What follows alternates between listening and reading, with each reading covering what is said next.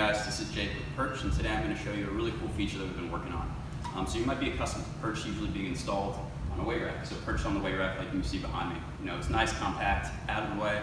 A lot of the exercises you're tracking are probably going to be performed at a power rack. What happens if you're on the road, you don't have access to a weight rack? Maybe you're lifting on an Olympic platform, you don't kind of have a high vantage point to kind of mount Perch to. Well, now you can actually take a Perch unit and perch it on the ground. So as long as you have a stand for your tablet, you use it the exact same way.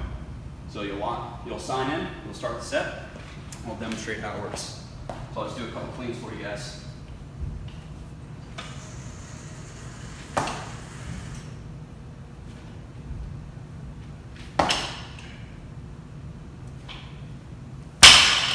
Just like that, you can get velocity, power output from anywhere in the weight room.